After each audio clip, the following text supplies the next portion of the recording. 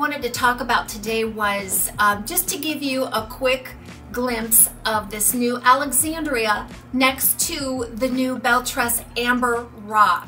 So back here on the letter Q, I'm going to go grab this. This is the Amber Rock in Tres Leches Blonde.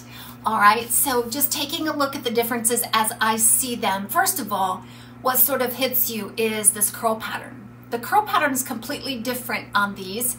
So on the Amber Rock, it's a combination of some spiral and some crimped, more crimped pattern.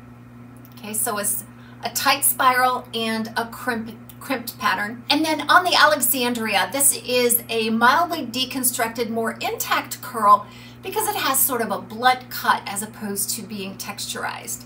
So it's intact, it just looks maybe finger combed a little bit. All these noodly looking curls all over.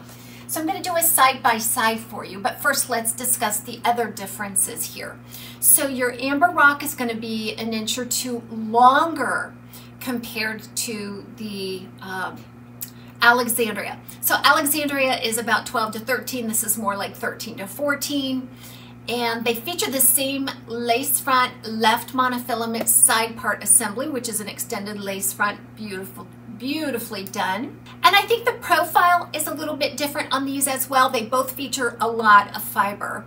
And so the shorter you get with a curly wig like this that's minimally layered is this really rounded full look on the sides. You're getting that from both styles. I feel like it's more prevalent here on this piece, this Alexandria, as compared to the Amber Rock, but we'll see. I learned a lot from this comparison too when I edit them in their side by side.